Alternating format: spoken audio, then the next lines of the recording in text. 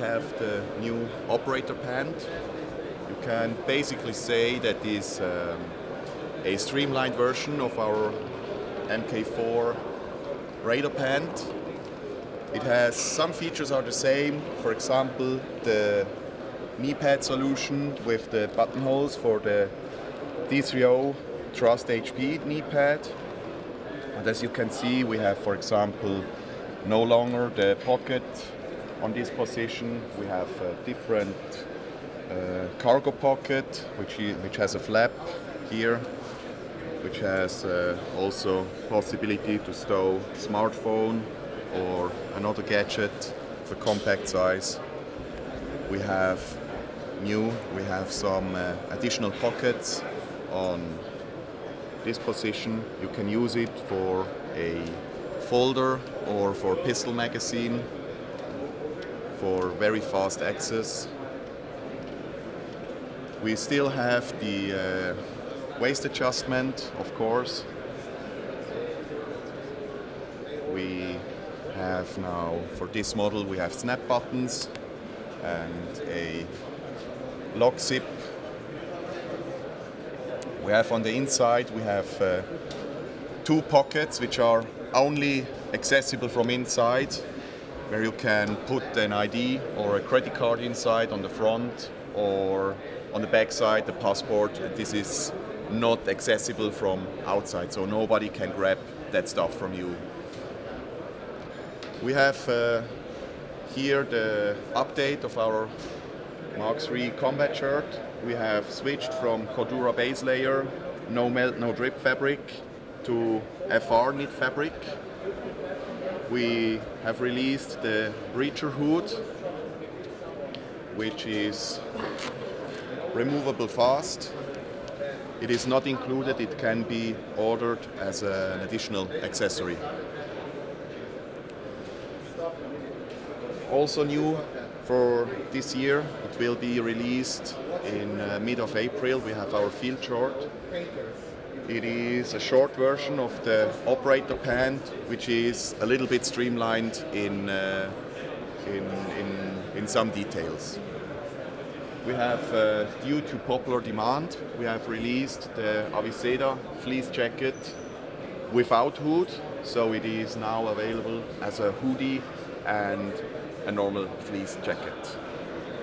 So upcoming in end of April, beginning of May, we will have the Milvago back in stock, and additionally a version without hoodie, just as a normal fleece jacket.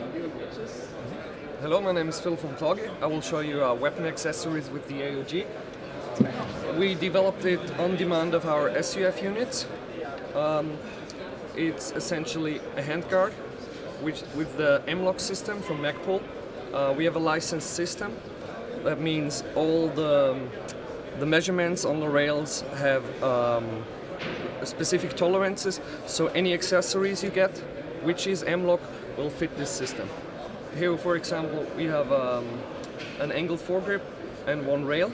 I will show you how the system works.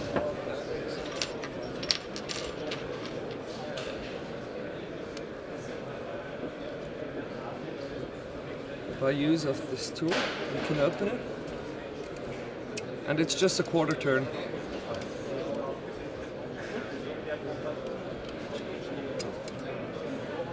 There are these little nuts. They'll make a clockwise turn when you mount it, like this.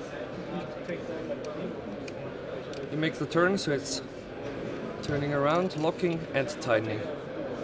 Rock solid.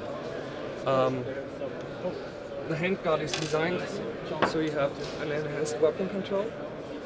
It's quite lightweight. We use very good aluminium, and we do a surface treatment which accords to mil. It's 8625 F type 3 plus 2 hot coat. That means there is no way to scratch it. You can paint it with everything, and yeah, as I said. you still are able to adjust the gas system, and the use of compensators and muzzle devices is still possible. Our muzzle device here is the blast forward compensator. That means it's made for close quarter combat situations, when you are in a firefight in urban areas, working in buildings. You, with a normal compensator flash hider, you may distract your colleagues, your comrades. With this system, the blast is going forward, and it still has surfaces inside where you have less recoil, so in fully automatic fire or in bursts, you have better control of the rifle. This is our scope guard. We made for AUG A1 and A2 for the standard 1.5 times Steyr scope. It's made of glass fiber reinforced polymer.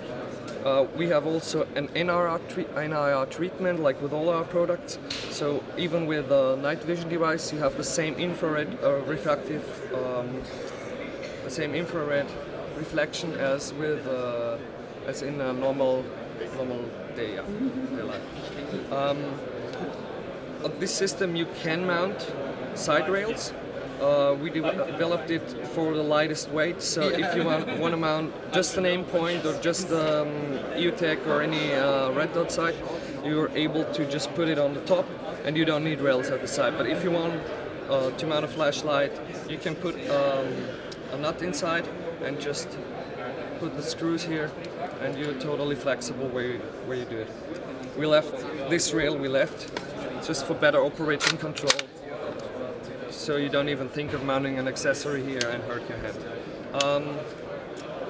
Yeah, what we have as well is the quick detach sling swivel.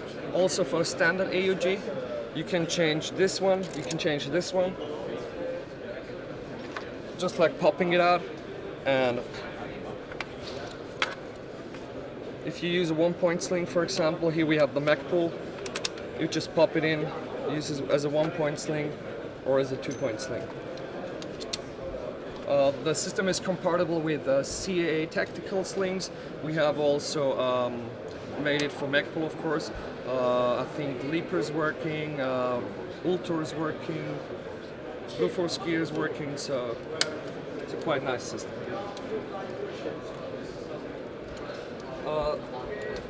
The hard part was the testing and the material of this rear sling swivel, because they have, from the construction, they are very thin in the middle, so with the normal stuff they sometimes tend to break, but we made quite rough testings and yeah, it came out quite well.